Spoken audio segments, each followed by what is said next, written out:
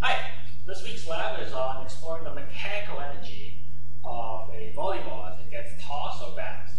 Of course, you know something about the conservation of energy, where the kinetic energy, as you throw something up, changes into potential energy, gravitational potential energy, and changes back to kinetic on the way down. So then you can see how that all works together. The other case we want to look at is when we bounce it on the ground. You would expect with each successive bounce, it will lose a certain amount of energy.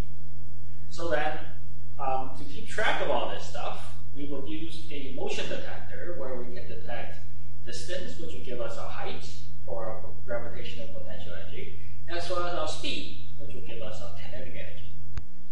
So, for the first case, where we're dealing with the toss ball, we simply put the motion detector on the table like this, and remembering that we need about ½ a meter of distance between the motion detector and the ball for it to work properly, so we have to release it a little bit higher. And then the trick is just to try and throw it straight up and down. Something like that. And if this is too tall for you, you can also put it on the ground and do it.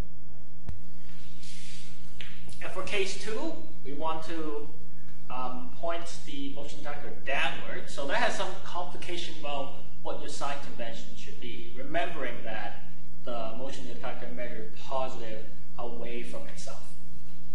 So we release fairly low. Once again, we need that about ½ a meter distance, and then just drop it. In terms of what you predict to see, that's part of your pre-lab, so please go through that in your lab manual and to read through the whole instruction as well. Otherwise,